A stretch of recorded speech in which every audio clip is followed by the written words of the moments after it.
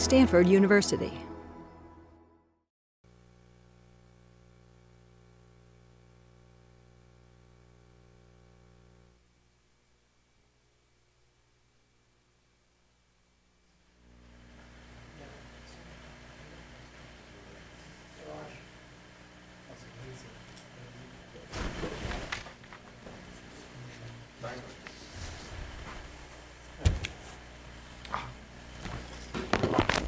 Good afternoon. Welcome to EE380. I just realized that Stanford Center for Professional Development has rules about seminar attendance that supposedly you have to ask us before you show up. Consider me asked and permission is given to show up for the live class if you are a Stanford Center for Professional Development student. Bring friends too.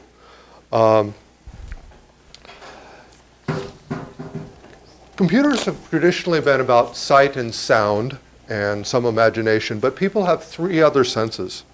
We've been seeing a lot of work in 3D printing and 3D manufacturing, but today's talk is about a somewhat different approach to the 3D world, namely something very akin to 3D rendering.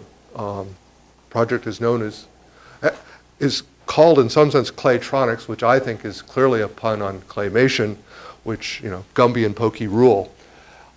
Today's speaker, Todd Mowray, is at Stanford for a year on sabbatical from CMU. The work he's doing has also had some involvement from Intel, which apparently is not being satisfied with processors and motherboards. So, thank you. Great, thanks.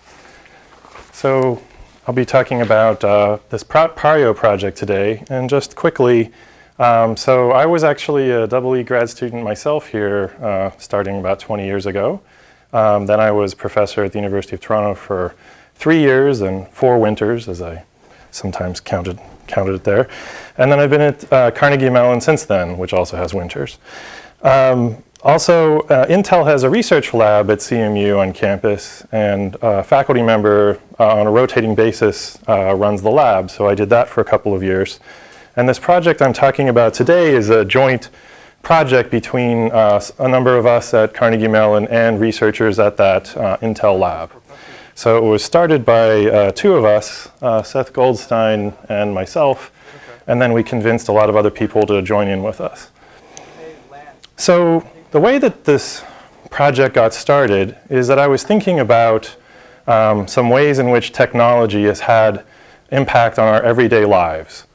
So not just technology for technology's sake, but technology to make our lives better somehow. And one type of technology that's affected how we live is multimedia. So audio and video are very compelling things. If we think about some of our favorite gadgets and things that we want to run out and buy when they come out, there's a good chance that those things have audio and video as part of them. So why is it that we find multimedia so compelling? Okay. I think part of the reason is that we can directly appreciate audio and video with our senses. So we don't need some other technology to interpret it for us. And so even somebody who doesn't care about technology can appreciate these things. And what it has allowed us to do, the way that it's changed our lives is it's given us this new flexibility over time and space that we all take for granted now. Okay. But just, say, 200 years ago, if you wanted to have a live conversation with somebody, you actually had to be in the same physical location at the same time to interact with them. But given that we can record and transport audio and video very efficiently, we can experience things that are taking place far away. So for example, the presidential inauguration yesterday, we got to watch that even though we're thousands of miles away from where it's happening. And in fact, you can go back today and watch something that happened yesterday if you like, because we can record these things and store them. So that's how it really changed our lives. And also, another thing that's really compelling is not just shipping information, but having live interactions between people that are far away. So using your cell phone to call somebody on some other part of the world and talk to them, that's really changed our lives a lot. Imagine if we couldn't do that.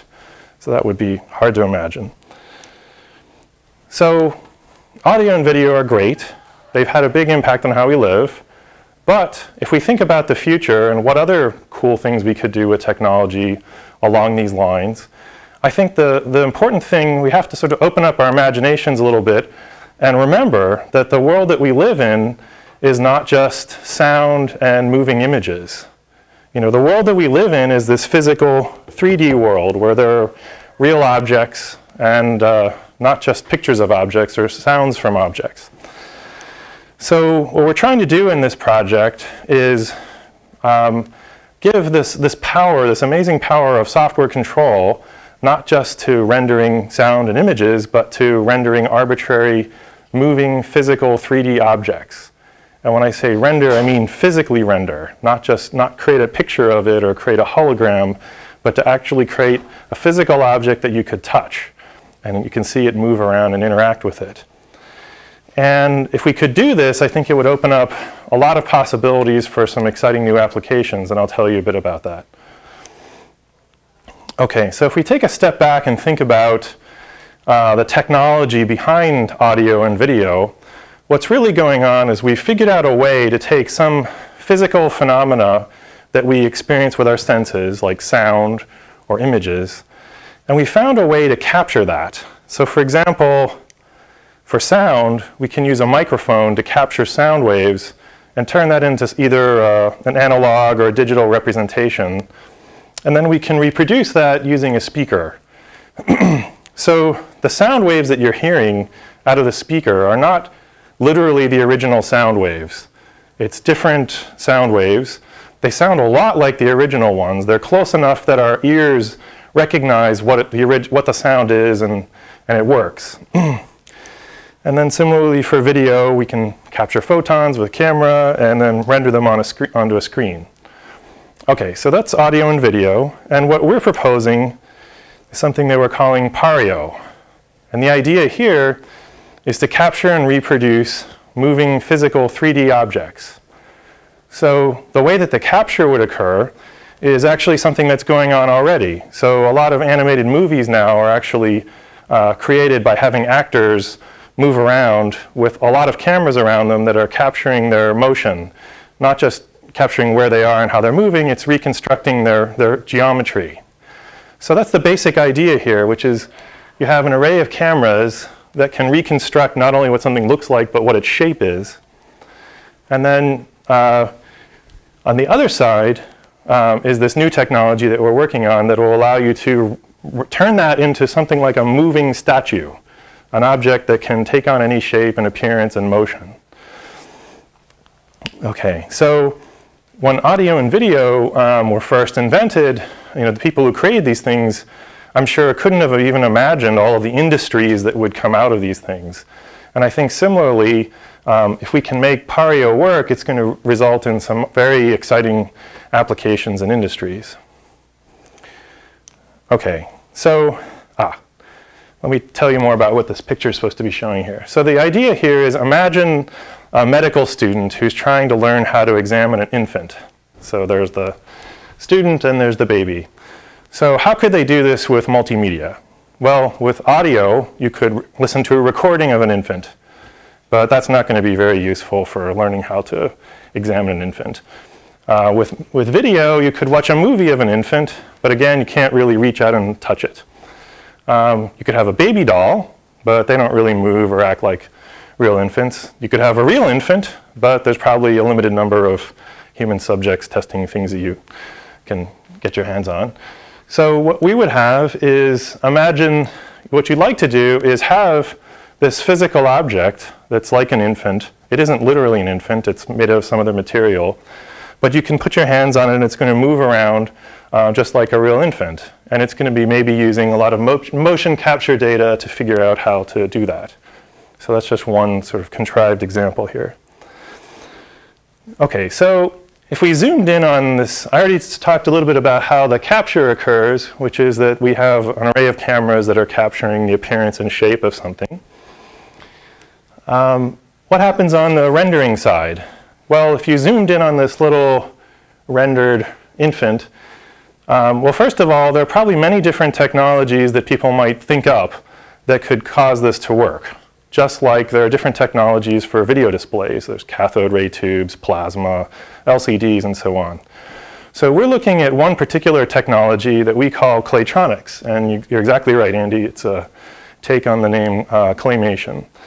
So if you zoomed in on this, what you would see is a collection of a lot of very small things that look like grains of sand. And each of these is actually a tiny robot. It's a strange kind of robot that I'll tell you about here. So each of these individual ones, they wouldn't exactly look like this, but they might be spherical little robots, and we call each of those a claytronics atom, or CADM for short. So these are our units. We've got lots and lots of these units, and they're all probably the same, more or less.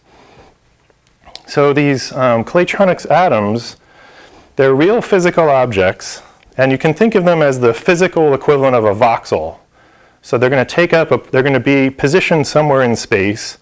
They're going to be able to light up a particular color, and you can touch it because it's something that's physically there. And if you took it apart, assuming it really existed, what you would find in it is a lot of the things you'd expect in a normal computer system, so processing, memory, networking, all those good things. One thing that's a little different from most computer systems, but that robots have, is that it has a way of moving around or actuating. So somehow these little grains of sand need to be able to attract to each other. They need to stick together, and they need to have some way of moving around each other. And we've been looking at doing this using magnetic and electrostatic forces. And for this whole thing to work, these things are also talking to each other. They're talking to their neighbors and figuring out, okay, the baby's moving now and we have to wiggle the arm, so we have to change where we are. Let's get together and figure out how we're going to move into the right shape. And I'll tell you a lot more about how we do that.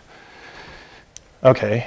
And finally, it's not really shown here, but the idea is also that the surface of these things will be a video display. So they get into the right position, and then they light up with the right color. So in that way, we can generate an arbitrary object, given how many of them we have, and they can move around and look like anything, more or less. Okay, now if we think about, say, video displays, we didn't start off with HD TV. We started off with fairly low-def displays. And the idea in this project is in order to get going, we're actually building models that are where the individual atoms, or claytronic atoms, are much larger than we ultimately want them to be. So here's one that I'll tell you about in a minute. So in the near term, these things, the physical resolution won't be very good, but we're just using this as a model to develop the functionality and the software and everything we need, so that as we continue to make the units smaller, and this looks like a better, more realistic object, that everything will be ready. So to get started on this, again, we're building these larger models of what we want these things to be.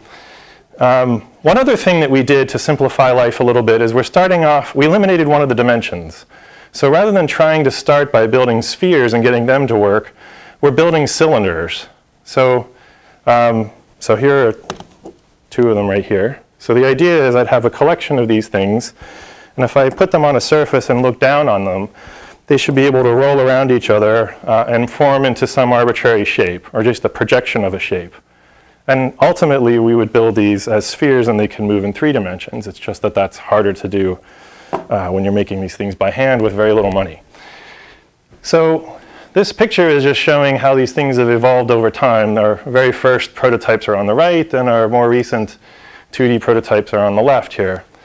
And so these have the things I talked about before, processing. We've got around the outside of this, what you have is an array of magnets. So we've got magnets here, electromagnets. So the idea is they can attract each other and stick together. And when they want to move, you start changing the polarity of the magnets, so they start repelling each other and attracting each other. And they can move around like that. So there are different slices to these things for things like passing power across each other, driving the magnets, and communicating with infrared so that they can localize each other and figure out who's next to them. And so I'm actually going to pause this for a second, because this is the point where this video doesn't display very nicely in PowerPoint for some reason, so I'm just going to, oh well, actually, you know, is there an audio plug? I forgot to plug this in. Okay, sorry about that. So what this is showing, although for some reason PowerPoint doesn't want to stop. I'm not sure I want to tempt fate here. Okay, well, what this movie is showing with very low frame rate for some reason is this was an important historical moment in the project because this is the first time that our prototypes did anything useful. So what you're looking at here is we have a surface with alternating layers of metal, and with that we have power and ground, and these things have little feet that they're standing on so they can touch power and ground, and that's how they're being powered up. There's no tether otherwise. And they're using their magnets to move around each other. So they're actually strong enough that they can move. Okay, so that was our very first prototype. Here is a later prototype. Does this connect to sound? No. Is it possible to turn up the audio from the computer somehow? Maybe it's just not working. Well, anyway, so this is 3 atoms moving around, and the significance here is that one of them is being handed off to the other ones. So again, you kind of get the idea here that these things, perfect, thanks. So these things roll around each other, and that's how they move. That's how they form into these different shapes. Okay, so these are just models of what we eventually want to have. These are really too big for the applications that we have in mind. But in terms of functionality, everything that we want is basically in these already. So they can compute and talk to each other, and they know the basic primitives for moving around. So part of the research is about, at least on the hardware side, is how do we scale these things down? And I'll be talking more about that. So our goal is to make these things less than 1 millimeter in diameter. They don't have to be super small. They don't have to be nanometers or anything like that. 1 millimeter or 0.5 millimeter would be fine. And I'll show you some initial prototypes we have of that later. So one of the things we also want to do is make these things in such a way that they'll be easy to mass produce. Because if you buy some of this material, you'll actually be buying a very, very large number of these little computers. So we want each of them to be very, very cheap so that you can afford to do that. So one of the things that we're doing is we're trying to make the individual units as simple as possible. Our goal is only for the whole collection to work. Individually, if you took one of these things and set it down by itself, it can't do anything. It can't get power, it can't move, or anything interesting. They're only designed to work when you've got a collection of them that are touching each other, and then they're able to collectively move. So each of these also has, another interesting thing for a robot is it has no moving parts. The only way that motion occurs is through electromagnetic forces with other robots, and that's how the motion occurs. So that requires this cooperation between things. So those are some of our design principles here. And one other thing, finally, that I mentioned earlier is the idea is to have a video display on these eventually. And in our prototype so far, we haven't really been worried about that. So ultimately, when they get small enough, if they're, say, 1 millimeter or smaller, we might be able to just have each one be one particular color at a time, just monochromatic, like a pixel on a screen.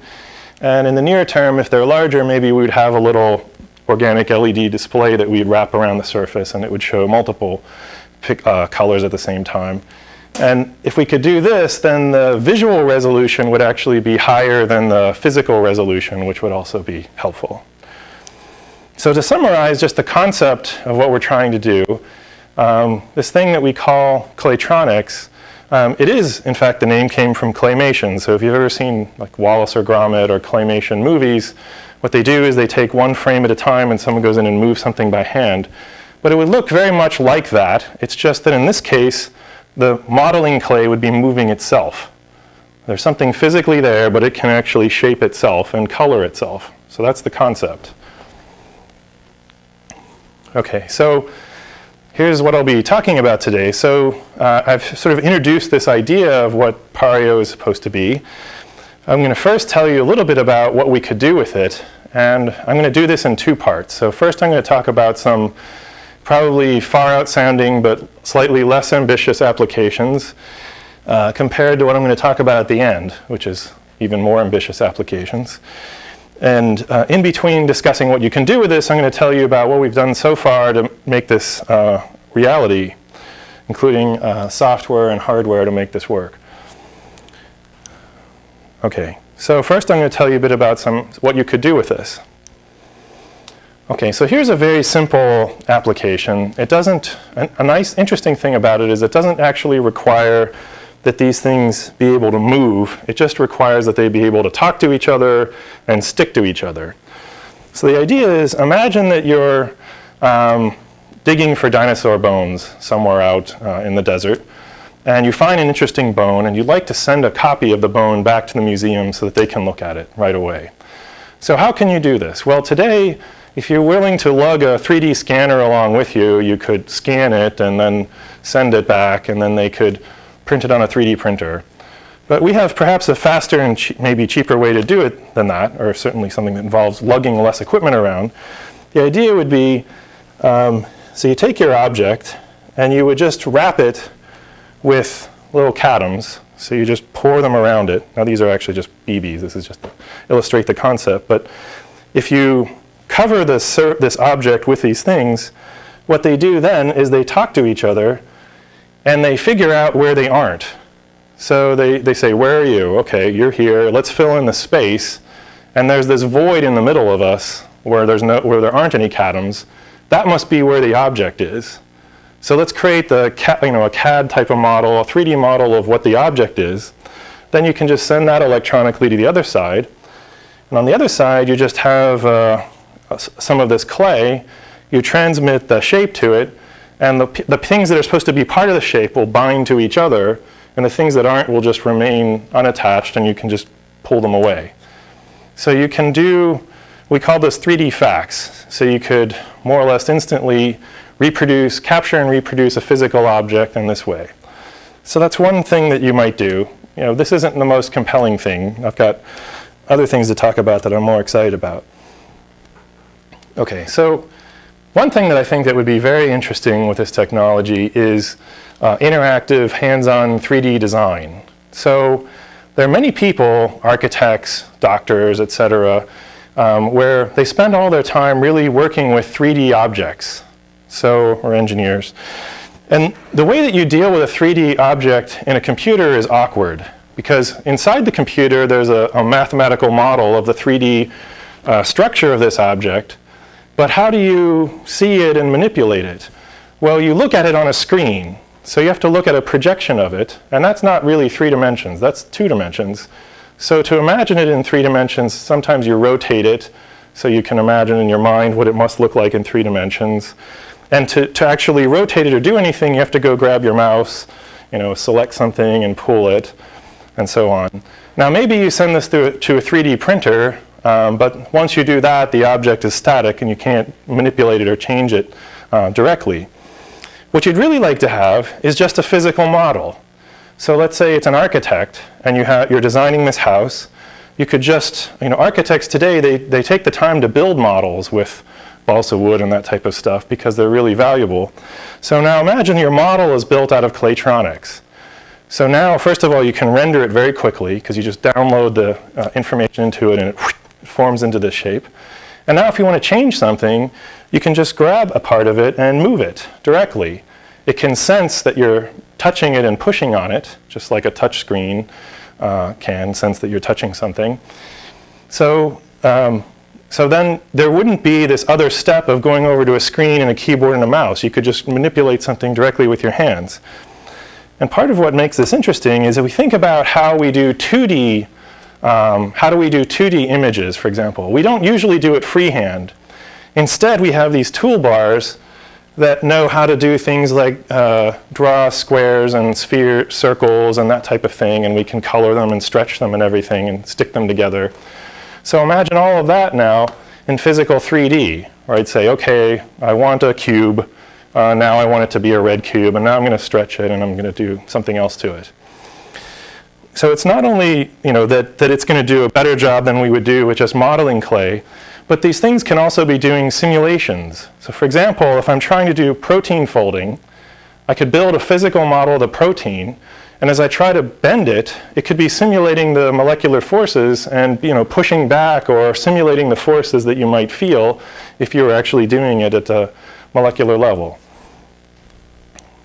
Okay, so to help people understand, so here's I'm going to start a movie here in a second, but I want to set this up. So we had difficulty getting people to understand what we were talking about. I would talk to them for, say, 15 minutes, and then they'd stop and say, so it's a hologram? I'd say, no, okay, not getting it at all.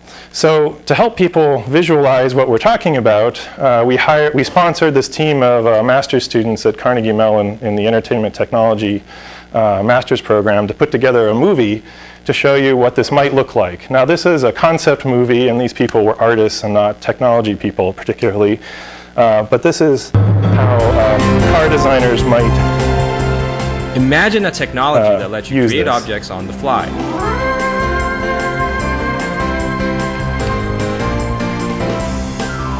A powerful new medium formed by billions of microscopic robots, each with computational abilities the headlight, and for example, interaction. When he grabbed the headlight and pushed it, it didn't just ooze around his finger. It actually maintained the shape of a valid headlight because the claytronics material understood the design rules for headlights. So as you pushed it, it did the right thing. Bring your ideas to the table and let it take shape, form, and color. Rendered dynamically out of captured 3D data, you can now touch it, feel it, mold it in your hands. A programmable matter that transforms your imagination into reality. Claytronics, make it happen. Yeah, so that's pretty cheesy. They also wrote their own original cheesy music to go with it. But if I told you how little money we paid them, you'd be amazed at what a good job they did. So, so that's one of the ideas, is that engineers could design things by just working with hands-on directly with objects. In a way, to me, it's shocking that after all these years, we still spend all this time using a keyboard and a mouse and a screen when that's not necessarily the right interface for things. So if we take that idea, and then I think that a way that this might be especially useful is in medicine. So there are many technologies for capturing images of our bodies through things like MRIs, ultrasound, and so on. But again, doctors have the same problem, which is to look at that data, what they get is typically these 2D slices, and they have to, in their heads, imagine what this means in 3 dimensions.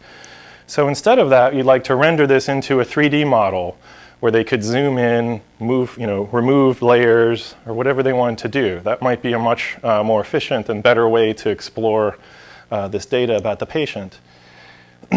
So the fact that you can zoom in and zoom out, I think, might be very powerful. Microscopes are very useful.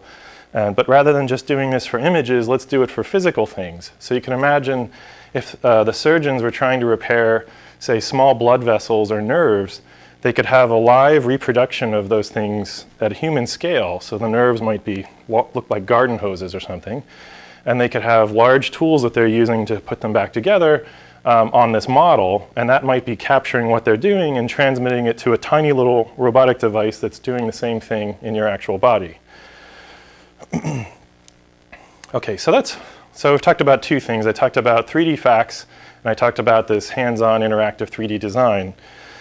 Another way in which I think this would be useful is just due to the fact that it can change shapes. So for mobility, when I'm running around, I don't want to carry very much stuff with me. I really don't want to have anything larger than, say, my phone. So this is about the size of something I'm willing to carry with me all the time. But a phone is not a nice way to do, normal work. It's got a little screen and a little keyboard, even if it is a fancy iPhone or something. So what I'd rather have to do real work is something like a real laptop, something with a big screen and a real keyboard that I can work on. So imagine, that you have a lump of this material in your pocket, and that's what you carry around. And it can maybe work as a phone, but if you want to do some real work, it stretches itself out into a large but very thin thing that looks a little like a laptop, maybe with a keyboard and a screen.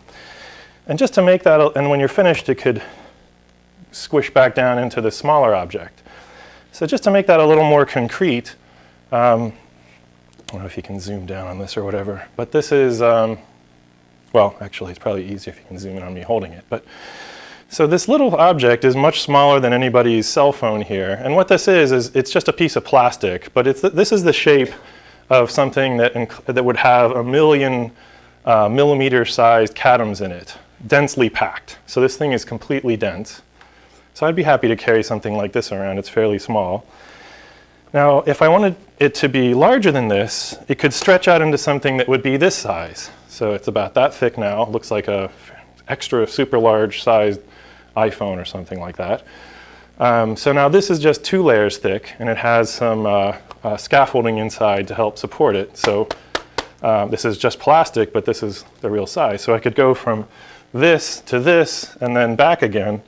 In fact, if I'm fashion conscious, I could have it turn into a bracelet and wear that instead. That might be easier to carry around if I don't have a pocket, for example. So for mobile applications, I think that might be very useful. Another area where it might be very useful is for antennas. So the properties of antennas are determined completely by their shape. And there are reasons why it would be nice if our antennas could adapt to different conditions. So we've been doing some initial explorations into using this kind of material to change the properties of antennas, and that looks interesting. Okay, so I've told you a bit about things you could do with this. And now I'm going to dive in a little bit into the technology, the research that we've been doing to try to turn this into reality. Yep? Your ideas are, I mean, I've heard of things like this similarly before. Your ideas, I think, are interesting for the geometry. But have you given some thought as to the functionality, like in the case of the automobile? It has to do more than just geometry. You mean like how strong is it, or? No, not so much strength, but things like, you know, right now people are really concerned about gas mileage and stuff like that. And geometry does not necessarily help you with gas mileage. Mm-hmm. So do you simulate the fluid gas or simulate the battery? Well, this isn't meant to be a battery, or, it's not meant to be like a universal material. It's just meant to be something that's useful where it's mostly about shape and appearance. So, yeah, so it's not, it's only some of the Star Trek technology here, not all. For instance, it's interesting you use a car as an example, since all the car, one of the things you need is transparency, or in the case of the windows as an example. Yeah, so to be more clear, we just wanted them to be designing a model of a car. I'm not proposing you build an actual car out of this. That'd probably be better. Right, this is just the clay model of the car, so it's a model. Similarly, for the patient, for the medical case, the material is not organic. It's not alive. It's just a model of it, but it's something that you can explore and manipulate, and that's what it's useful for. So I think, yep. For the medical example, how much of the touch and feel for the doctor actually is heat and slipperiness or wetness, and how much of that do you think you're going to be able to simulate? I have no idea. Okay, fair. Yeah.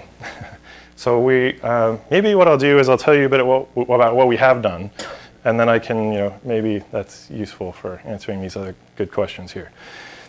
So, okay, so there are several things that we've been working on. The first is that there are some basic infrastructure, plumbing type things that have to work if this is going to work at all. So like power, networking, figuring out where you are in space. Those things all need to work. Also, we need to have a way to move these things around efficiently. And people have been worrying about that for robots for a long time, but the number of things we have to move around is really large. So that makes things a little interesting. I'll tell you about that. I'll also talk a little briefly about some programming languages that we've developed to help us deal with this challenging programming task. And then finally, I'll talk a bit about the hardware and what we've been doing to build millimeter scale prototypes rather than just these larger models. Okay, so in all of this, a thing that makes it challenging and interesting from a research point of view, and to be clear, I don't know if I was clear enough at the beginning, this isn't a product announcement talk. This is research. This is research that's still in fairly early stages. So this doesn't work yet. But we think it's possible that this could work. And I'm excited about this.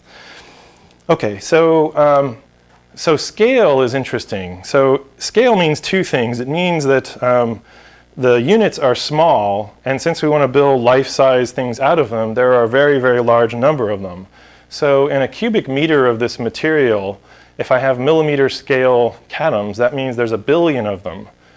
I don't necessarily always have 1 billion, but I probably do have 1 million of them. So just a cubic meter sheet of this is 1 million of them if they're a millimeter in size. So I have to have algorithms that work at the scale of millions to billions. And it's not just the number. To make life even more interesting, they're moving around. And they're probably going to fail non-trivially often, given that they're in fairly harsh physical environments. People are touching them and poking them and so on. Okay, so some of the first things we looked at were, as I said, things like power, networking, and localization. So in particular, we started with this power question.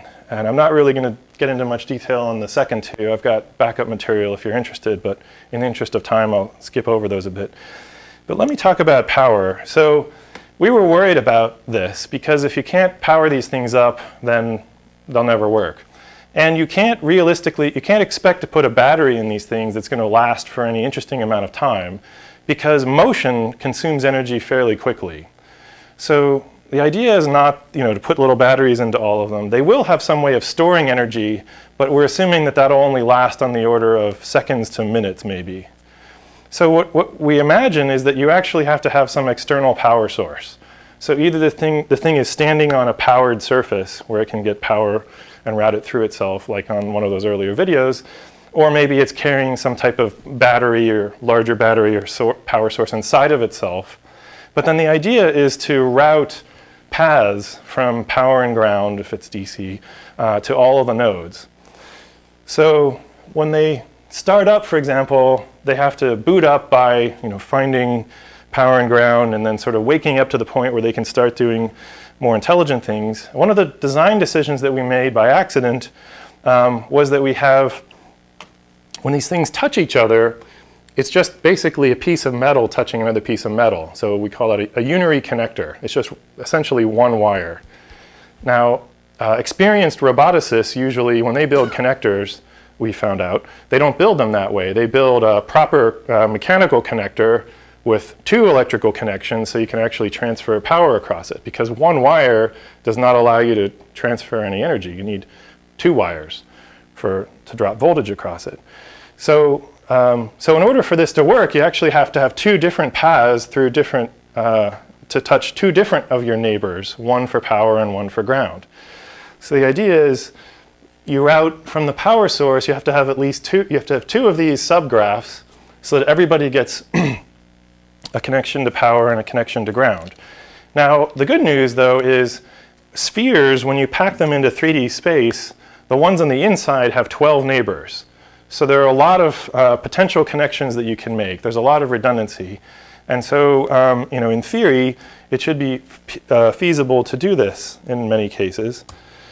The interesting part was how simple could we make this algorithm? How dumb could it be and still work? So for example, if it could figure out how to route power without any cooperation between neighbors, that would be nice. So we experimented with that. And what you're seeing here is the atoms are invisible. There's a cube of them. And they're invisible if they're not powered up at all. They turn yellow if there's a series parallel connection, which means there's only part of the voltage is dropping across them, which we think is probably enough to power the logic, but not enough to power motion. So in this case on the left, they're just using local measurements of voltage drops to say, oh, it looks like I'm charging up if I use these 2 nodes as power and ground. Let me do that. Doing that, you can actually get a decent number of them to have a series connection, which means they're only getting some fraction of the voltage drop. But if you do just very simple things and have them communicate and figure out where they are in space, you can actually get these higher quality blue connections. These are parallel connections, so you're getting the full voltage drop, which is what you want to have. So anyway, there's a lot more detail on that in papers if you're curious, but the upshot was we decided that there was a way to power these things up. They're essentially forming a power grid dynamically, and they're changing it over time as they move around. Okay, so that's a taste of some of the infrastructure work that we did. The next thing that we worked on was getting them to move around. So as I said, this is something that robotics people have worried about for a long time. Robotics planning is a mature area. But typically, people are only moving relatively small numbers of robots, maybe tens at the most. And we need to move millions of things around. So the first interesting idea we had here was actually inspired by semiconductor physics. So the idea is, in semiconductors, you think about both electrons and holes. And so this grad student, we gave him this programming challenge. We said, imagine a bar of this material. You start with a bar, and you want to have it slowly flex and bend. How would you do that? Well, the first thing that might come to mind is to remove material from one side and move it around to the other side. But that wouldn't look very good. We wanted something better than that. So we thought, well, if I want this thing to have almost fluid properties, it can't be a dense crystal structure, because that can't move. It has to have voids in it. So the idea is that you would intentionally insert voids or holes into the material. And you can have these voids move around. And what it means for a hole to move is that the robots around it are actually moving around so that it moves. So in this picture, the robots are moving up and to the right, but the hole's moving down, they're moving up to the left, and the hole's moving down to the right. So the reason why this is interesting is you can create a lot of these holes and start having them randomly move around. And if a hole hits something like a surface or another hole, by default it's just going to reflect off of it and keep bouncing around. But what you can do is, if you want the surface to grow, you can tell the surface that it should create holes and inject them into the material. So now the surface grows as more holes are being inserted. And if you want a particular surface to shrink, you can just tell it to consume a hole. So if a hole happens to strike it, it will just shrink and take the void out of the material. So in this way, there's a way that we can make things grow and shrink. And the reason why this is interesting is that it's very scalable. So locally, at a very small level, we have a small deterministic algorithm for moving a hole, and that only involves a handful of robots at any time. At the highest level, we have to tell the surface whether it should grow or shrink if we want something to get bigger or smaller, but it's relatively efficient to broadcast that information just to the surface. And in between, things are just moving around stochastically, and that's scalable. Now, the downside is that we have limited control over how the stochastic process unfolds. We're just hoping through things like the law of large numbers that eventually the right things will happen. So this is a little bit more like chemistry. With chemistry, you pour things together and you mix them, and the right thing happens because you've got enough of your molecules there. So as another example of this, here we have something that's both shrinking and growing. So it started as a square, and we wanted it to turn into something like a inverted V. So at the top, it's consuming holes, and at the bottom, it's creating holes. By the way, in biology, microtubules do that. Huh. You should check. Because they basically change shapes by moving from one to the other. Okay. Destructing on one end, constructing on the other. Huh. Great. It's a linear object in this tube, like a carbon nanotube, but more complicated. Huh. Yeah, thanks. I'll have to they can grow and shrink.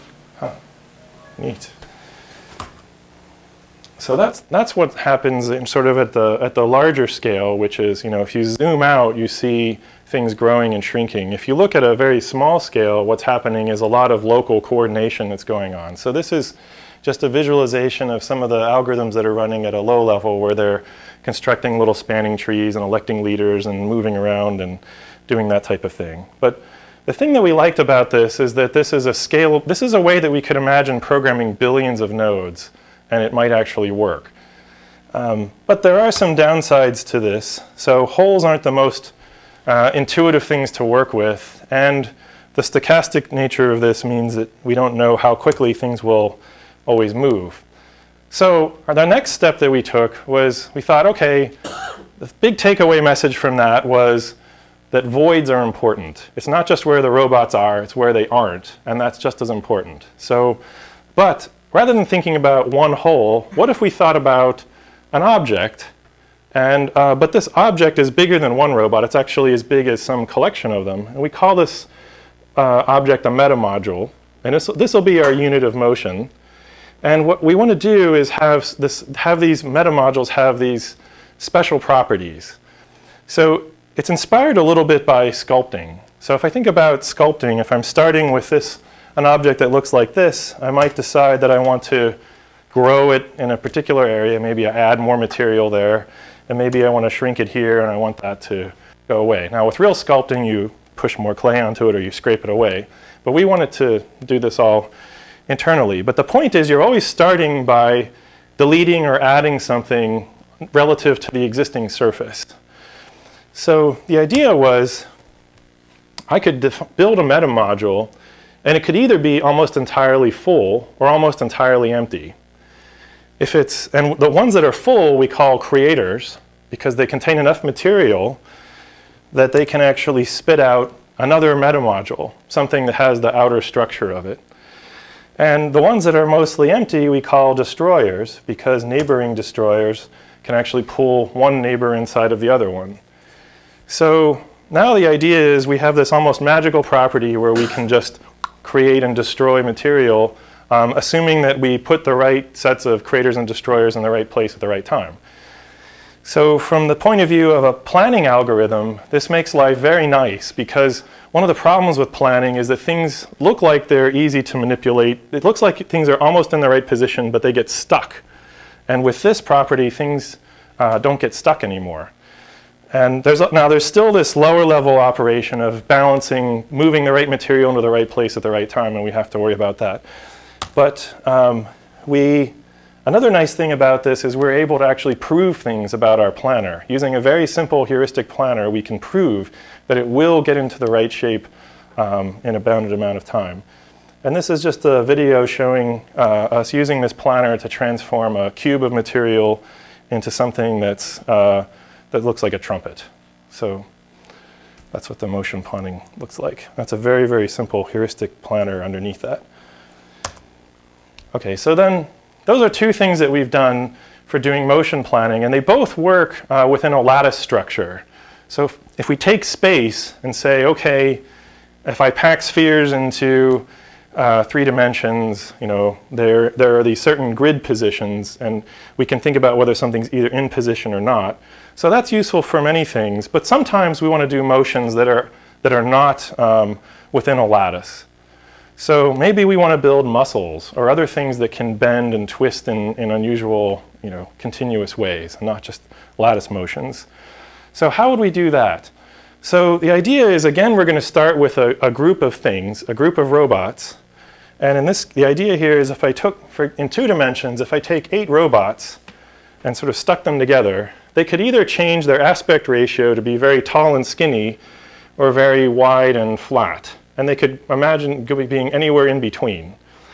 So that would be one unit. Now imagine taking a number of these things and putting them next to each other, and I can individually control the aspect ratios of each of them. And if I can do that, I can create motions like this, where now you can have something kind of stretching out and bending continuously and having much more interesting motions. And this is a little bit like a child's toy made out of plastic, where you can stretch something out and bend it and warp it around. So we think that this is a way that we might, we also have a 3D version of this that works. So we think this is a way to build things like muscles and other interesting structures. And we've done some other work in that space, but in the interest of time, I'll move on and talk about the next thing, which is programming languages. So these, so we're worried about the programming task for programming these things, because they have to do a lot of things. And so they are routing power, they are moving, they're communicating, they're doing a lot of things. And this is a distributed programming problem. Distributed programming is challenging, and things are going to be failing a lot. So if you tried to write low-level C code to make this work, that might be hard. So the approach that we're looking at is a declarative approach. So a very crude analogy is if you think about databases, people interact with databases using SQL, which is this declarative language where you just say something fairly concise, and that gets translated into this huge mechanism inside the database management system that makes everything actually work. But the programmer says something that's fairly succinct. So we'd like to have that same property here. We like to just say, okay, here's a rule, add that into my system. For example, you must always maintain a graph to ground and a graph to power. So there's no way you're allowed to not do that. And for structural integrity, here's another set of rules for that. So we'd like to just insert rules into our system and have it synthesize all of the low-level code that will make that actually happen. And part of the reason why we want to do it that way is that we need to modify the system. If you want to change something, that's when things tend to fall apart. If I go, oops, I changed this little thing, but suddenly these 7 other things don't work anymore because I didn't think of them originally when I wrote the code. So we've worked out 2 different programming languages. So the first one is called, we call it locally distributed predicates, and it's based on this paradigm of pattern matching. And the second one we call MELD, and it's more like Prolog. So the first one of these, which we call locally distributed predicates, or LDP, this actually began when we were trying to do debugging, because we discovered that all the interesting bugs involve multiple robots. It's not just the state of one particular robot, it's that its state relative to its neighbors, that was what caused the problem. And it's very hard to set a watch point across a set of things. It's easy to do it locally, but it's harder to do it in a distributed way. So the idea is we wanted to be able to, this is a very simple contrived example here, where imagine that the problem that I'm looking for is that it's bad for some reason if nodes that have state 1 are right next to nodes with state 3. So imagine that that's the bug that I want to look for. So the idea is we're going to say, okay, look across all the robots, and we have this list, A and B, and those just refer to neighboring robots. So they're direct neighbors, A and B. And what we want to look for is that A has a value of 1 and B has a value of 3. And if so, then there's something else we want to do, like take an action. Okay, so that's what we might want to specify. And it would go off and find these 3 things and then take some action there, like color them a certain color or make something move or whatever. Now what's happening underneath the covers here is we start off with this piece of code and we compile that into a pattern matching structure. So the idea is a brute force way to do this would be on every time step you would go look everywhere and see if all these conditions were true, and you'd end up communicating a lot of information across the nodes, and we don't want to do that. So the idea is we decompose this into something where each node gets a piece of the pattern and it locally sees whether it matches part of it. And if it does, and only if it does, it will then pass information to its other neighbors. So for example, if I have a node that's, in this particular case, that has a value 1, it'll say, oh, I've matched this part of the sub-pattern. I should tell my neighbors about this because if they have a 3, then we found this. So it'll ship information to its 2 neighbors. This one discovers, well, my value is 1 and not 3, so it's okay. But this one says, it is 3, so ta-da, now we want to take the action. So that's, okay, so that's LDP. And what you see in this movie, I apologize because on the display you can't read the code, but that's the entire source code for the metamodule planner for this. And what it's doing is changing shape from a structure that's sort of lying down into a more vertical structure. So the take-home message is just that that's a fairly small amount of code to do something that's quite complicated. Okay, so that's one of the languages that we looked at, that we are sort of working on. The other one is something more like Prolog. So the previous one is based on pattern matching, where at every instant in time you try to match these patterns and then take an action if you see the pattern. The second language, in Prolog you have a set of rules. And the rules take some base facts and they derive new facts given those rules. Okay, so what you can do is you can actually make robots move around using this kind of idea. And people have done this with Prolog already. We actually took a variant of this from a language at Berkeley called P2 that they were using to program distributed overlay networks. So, and we added more to it. So if you wanted to have 3 robots walk over to a particular place, you could have this code here on the left where they compute distances, figure out who's further away, and then one moves around the other one if it's the one that's further away. And then that would cause them to walk over to the right place. So that's just a little toy example. Okay, now the version on the left is the meld code to do this, and that's just 3 little lines of code. And to write the equivalent code in C++, it turns into several pages of code typically. And then so the hope is that it's easier to wrap your head around less code and to modify it and not break things than it is to wrap your head around a whole lot of code. And the runtime system and the compiler for Meld are doing a lot of the heavy lifting, so doing things that you don't have to think about. The other thing to notice is that you don't actually really think about concurrency in this case. You talk about neighbors and what they're supposed to do, but you don't have to deal with a lot of the data races and other things you have to worry about in traditional parallel programming. And then here's just another toy example showing that if I wanted a group of robots to run to a light source, I can write a sort of one-line piece of code to do something like that. Okay, so we've been working on ways to move the robots around, and we've been working on some programming language support. Now I'm going to talk about is a little more about the hardware. So this is a double E seminar, so let's talk more about hardware. Oh, and there are 2 things I'm going to discuss. The first one is that in these original models that we've been building so far, we've actually been using electromagnets to do the motion.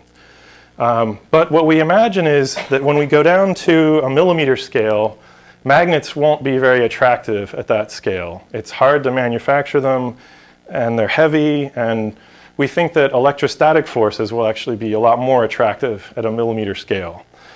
So the idea is, rather than having magnetic fields, what you effectively do is build a capacitor across 2 neighboring robots. And that allows them to attract each other. And then you can control the charge through other paths and discharge the capacitor so that they'll release. They do in MEMS. Right. So, and I'll show some MEMS stuff in a minute here.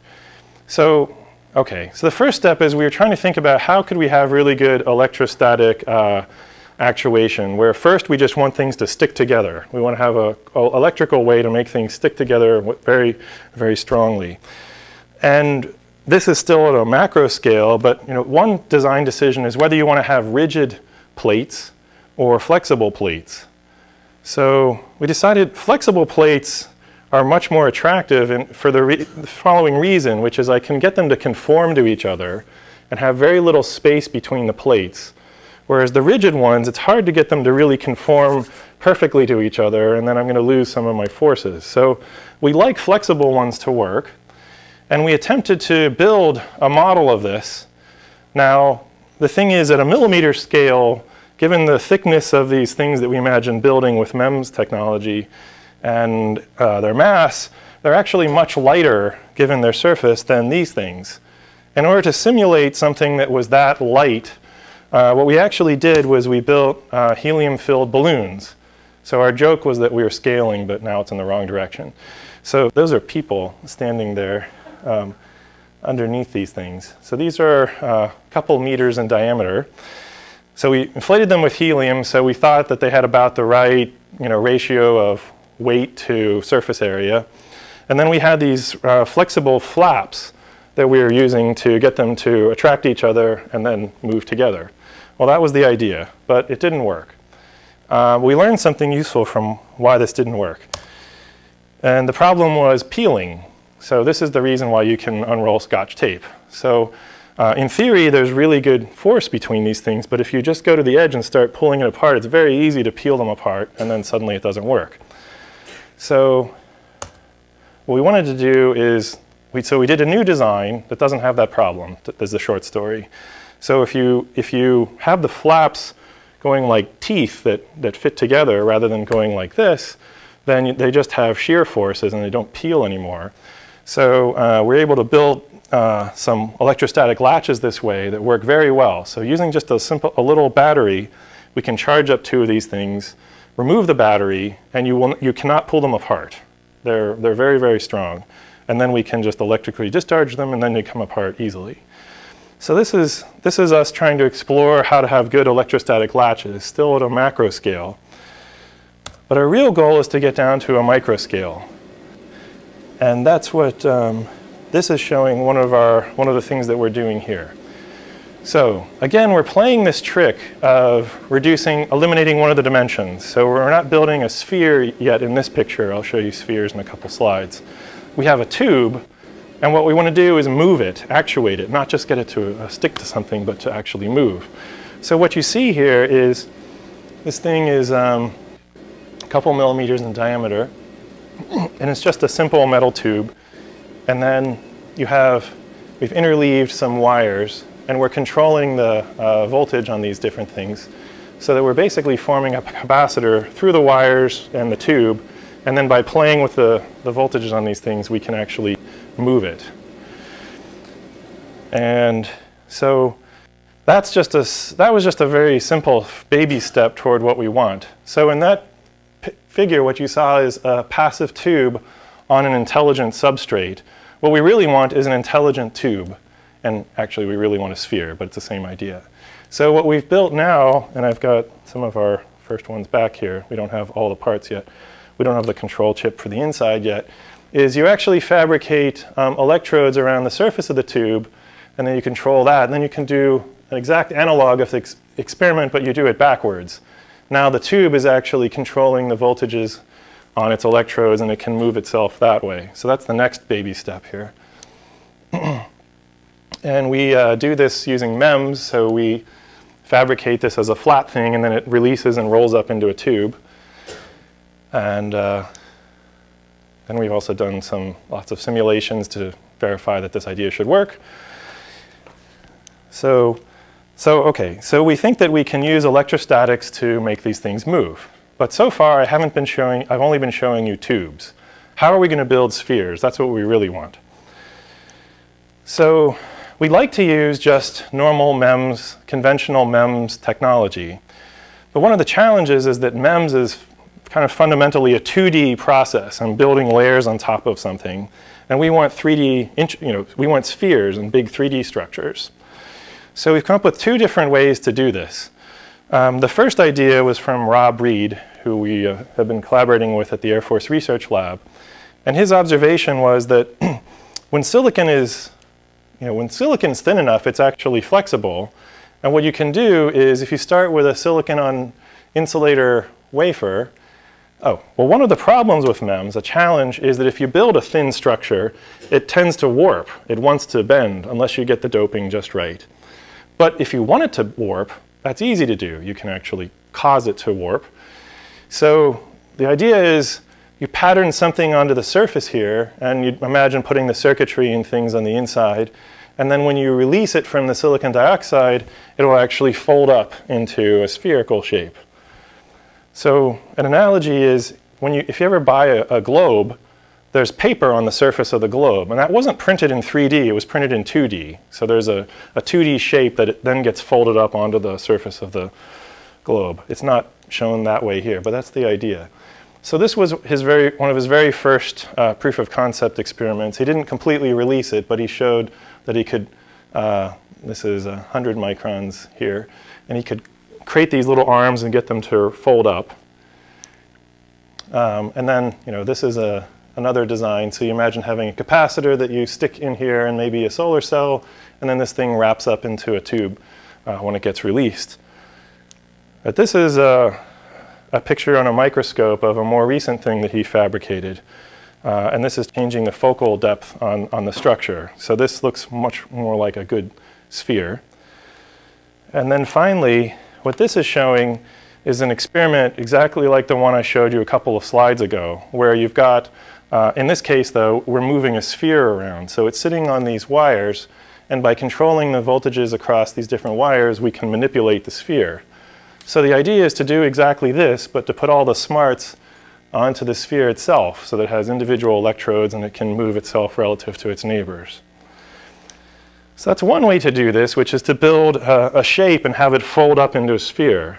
But we have another approach that collaborated at Intel came up with, which was to actually just make two hemispheres and stick them together.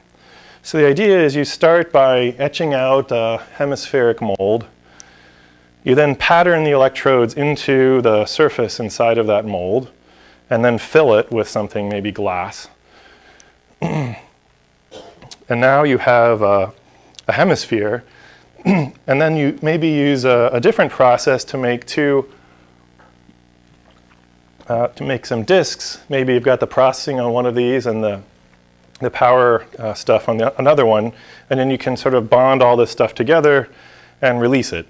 So that's the theory. So this way we might be able to mass produce these things.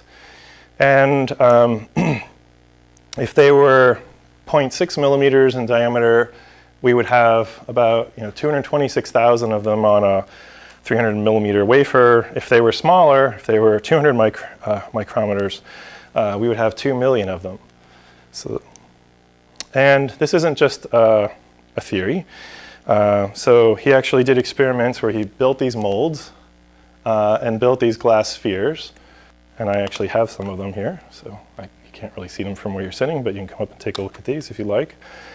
So we think that there are ways to mass produce these objects and to put all the functionality in them that we need. So there are many more steps to really make this happen, but it looks like this is possible.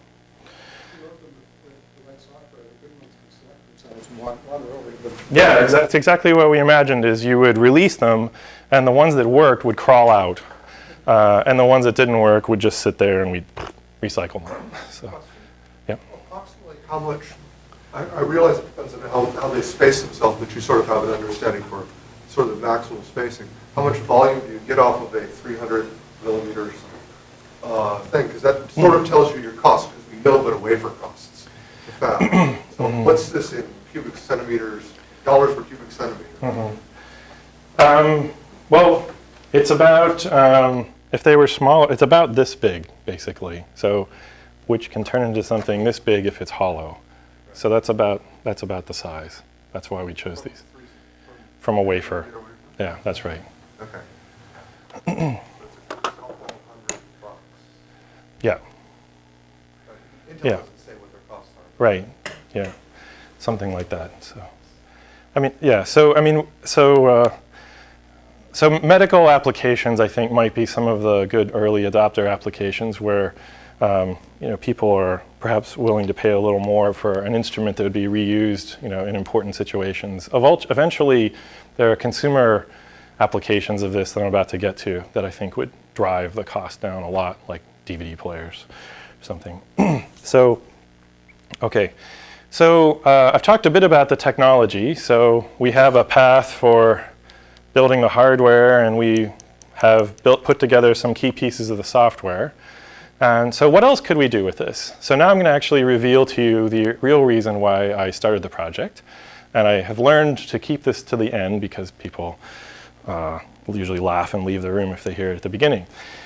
Okay, so remote interaction. I talked to before about phones and how we can call people who are far away and how this is really a powerful thing and it changes our lives. But remote interaction is not perfect. So the fact is we travel a lot to have face-to-face meetings. So why do we do business travel?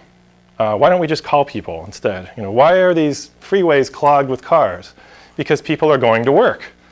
Why are they going to work? Why aren't they just telecommuting? So these look like happy telecommuters. Why aren't we all just happy telecommuters? Actually, many of you apparently are, because this room isn't full. And the answer is that there's real value in face-to-face interaction, and that's why we bothered to do this. And in fact, there are people who can't do their jobs just over the phone. If you're a paramedic or a tennis instructor, you really need to be there physically. You need to have some physical presence. So what this says to me is that there's room for improving our remote interaction technologies. So what I'd like to do is, pass this new type of Turing test, not for intelligence, but for high fidelity remote interaction. I want to make remote interaction so good that you just really can't tell the difference between actually being there and doing it remotely. And the key thing about that is it's not just about the people, it's about their environment. If you are remotely interacting with somebody who's in their own office and you're in a completely different office, it doesn't work. You actually have to have the same furniture and all the same things if you're going to work together in 3D space like you're really in the same place. Okay, so you might say, well, we've got video conferencing. Why isn't that the answer? Why don't we make video conferencing really, really, really good, and then that'll just do it? And my answer to that is, to me, it's a little bit like visiting somebody in prison. Because even if we have the most beautiful video quality and really giant, huge, wonderful displays, there's still this glass wall that separates you from the other person, and you know that you can never pass anything through that wall, like the birthday cake with a file in it or whatever. So you need to really be able to move around in physical space for this to feel natural. And in fact, when you add in many more people, this starts to feel more and more awkward. So if I call up 16 of my friends, this doesn't feel anything like 16 of us sitting in a room together. So then the next thing that I was actually thinking about was maybe the answer is augmented reality. So maybe I wear some goggles, a head-mounted display, and I can see where I am, but I can also see friends here who aren't actually there. And when I thought about that for a while, I decided there were a couple of problems with that. So the first one is all of the things that would be added to my environment aren't physically there. Now, when people have talked about augmented reality applications so far, usually you're using the computer to highlight something with maybe a neon color or add text or other things where it's obvious that what the computer added isn't really there. But what I want to do is just create everyday objects, and I want them to be photorealistic, things like chairs and tables and so on. And now the problem is if I walk up to this table and set my laptop on it and then discover that it's not really there and my laptop crashes on the ground, or and then I sit in the chair and it's not there either and I fall down, I'm not going to be very happy with this technology. I'm going to shut it off and I won't want to use it. So there has to be something physically there. There has to be some way to deal with that. I'll get to that in a second. Okay. Well, and actually, talk about it now. So that is useful for some things, but it still doesn't solve the laptop on a table that's not there problem. Okay, I'll get to that then in two slides. Okay. Okay, another issue with head-mounted displays is that they're fun for 20 minutes, but they're not fun all day. They tend to give you motion sickness because they mess with your inner ear a little bit because the latency and everything isn't quite what you expect. So it's not fun to be nauseous. And then the other extreme was, well, some people say the right thing to do is just override all of your senses. If I could override my sense of touch and everything, then I could create this perfect illusion that you're somewhere, even if you really aren't. And this is probably just a matter of personal taste, but I really don't like that scenario. I don't want to be wearing my Spider-Man suit and my goggles and having, like the movie The Matrix, where something just plugs right into my brain and I'm just dreaming all the time. I don't really want that. Instead, what I want to do is just use my senses normally in a real physical environment. It's simply that I want some of the things that are in the environment to be software controlled, but they're real objects. Okay, so in contrast with the graphics approach, the way that graphics or augmented reality deals with something is if I want to have a 3D object, I render it into an image and I interpose that between my eyeball and where the object's supposed to be. But instead, let's just build the object physically. And this solves these problems because now there's something physically there. There is something where the table's supposed to be and where the chair's supposed to be. Now, I may still be surprised when I touch it because it may look like wood, but it's going to feel like plastic or metal. But that's a better surprise than there being nothing there. It solves the motion sickness problem because when I move around, there's no latency lag or anything. I will see the object where it's supposed to be and my head won't get upset about that. And I don't need any special gear. to appreciate this. If somebody forgot to bring their head-mounted display and their Spider-Man glove today, they can still participate because they don't need that stuff.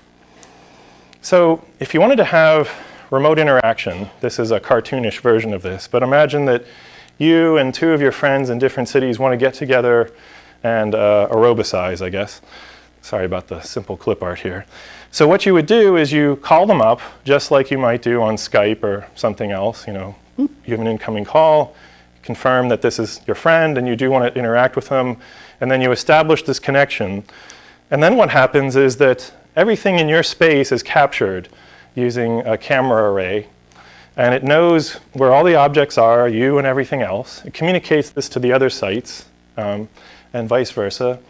And now using this material, we're going to create a replica of all the objects from the other spaces into your space. The very first thing you do is make sure that there aren't any collisions. If there are, you have an error message, and you have to move things around out of the way to get this going. But once it's set up, whenever a real object like you moves in one of the spaces, your replica will move in the other spaces and vice versa. And if you think about it for a little while, this actually will create a fairly believable illusion that you are in the same space. And in fact, for sound, this is exactly what happens if you call somebody on speakerphones. So the audio is replicated in both of the spaces by simply taking your sounds and copying them there and vice versa. From a sound point of view, it's like you're in the same room. Okay, so what would we do with this other than aerobicizing? Well, one thing is, hopefully, you go on fewer business trips. Maybe that's bad for the airline industry, but maybe it's good for the environment. Probably what you would do is you could make every meeting with someone who's far away essentially into a face-to-face meeting. So I'll just come over right away. And in fact, experts, people like doctors, paramedics, or other experts could all make house calls again, because you can have a physical presence somewhere instantly. Just like how today we can have a voice presence anywhere by phoning somebody up. We can talk to them now, but now you can have some type of physical presence there. So you might imagine that if you call 911, a paramedic might be able to capture your state and project their state into your space and do some things to help a patient. So if somebody's gone into cardiac arrest, maybe someone can come and do CPR or something like that instantly. And that's important in things like heart attacks where the time to treatment is critical. Okay. Now, of course, so remote interaction is one thing. That's like cell phone calls on steroids. Now, what would movies and home entertainment be like in this scenario? So if you think about renting something from Netflix and playing it on your claytronics player, what happens now? Well, in some sense, this is a little bit like combining a movie and a play. So like a play, things would actually be materialized in front of you. So there would be actors, they're made out of claytronics, and scenery and everything, and they'd be moving around. Now, plays are compelling because there's something in front of you, but usually in a play, it's people talking in a room, and there's not much exciting scenery and special effects. But with this, you could have exciting visual special effects and all those fancy things from movies because we can render that stuff using the equivalent of computer animation in 3D. And you could imagine things like taking home movies of a child's first steps and then actually seeing that from different angles and seeing a little robot of the child. It looks just like it walking around. Then the other thing about movies is the reason I rarely watch a movie more than once is it's exactly the same experience the second time you watch it. You can turn on the director's comments if you want, but if you had the control of a particular character or something like that. Okay, I think I'm out of time here. So to wrap this up, when we started this project about 5 years ago, I originally thought that this was probably impossible for some very good reasons, the laws of physics or thermodynamics or something. But we made a whole lot of progress, and in many ways, better progress than we thought we would make. So this does seem to be very possible. And in fact, we think that our current design for building the hardware will really work. And the software seems to work. So although people laugh when I tell them about this, I think there's no good reason why this couldn't be a product in about, say, 10 to 15 years if we invested in the engineering part of this. And I think that the applications that I've talked about are very exciting. They're more exciting than what we can do with our, with limitations of just audio and video. Scale is one of the big research challenges. So how do we make millimeter scale hardware, and how do we write software to control millions to billions of little robots? And part of what makes this really fun for me is how interdisciplinary this is, because it's bringing together people from MEMS and AI and lots of different areas. So this is a big challenge. We're not able to do all this ourselves, so if this excites you, we are always looking for more people to collaborate with. So, thanks. That's all I've got.